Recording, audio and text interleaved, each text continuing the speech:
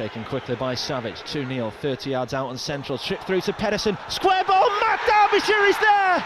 And what a moment for the young striker.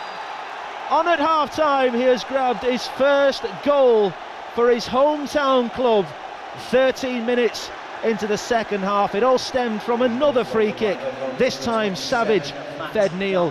His deep cross was oh so intelligent, as was the header by Mortengamps Pedersen, who laid it square and edge of the 6-yard box, unchallenged.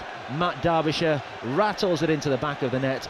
58 minutes on the clock. It's Wigan Athletic 0, Blackburn Rovers 2.